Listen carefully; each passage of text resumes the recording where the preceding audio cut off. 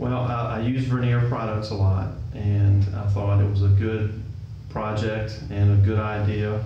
And it was my second time applying for it. I didn't get it the first time, but I just really enjoy the products, and I thought it was a good idea. Mm-hmm. And what is this? And the money. Ah. The money is nice, and they help pay for travel, obviously, and they help new products. And I'm always looking for new products to be in the classroom.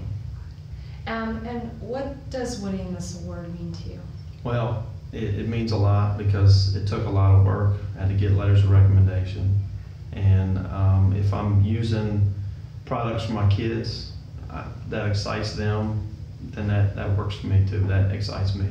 So you know, Vernier has just been real good with putting on. I've been to several of their workshops, and I really enjoy the product. So it means a lot to win it, though. And is this your first NSTA conference?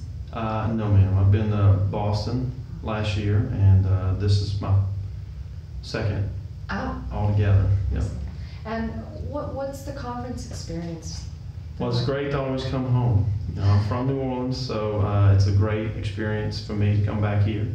And it's just overwhelming sometimes. There's so much to do and see. But it really is, you get your little slice and really grab on something you can bring back to your kids. So.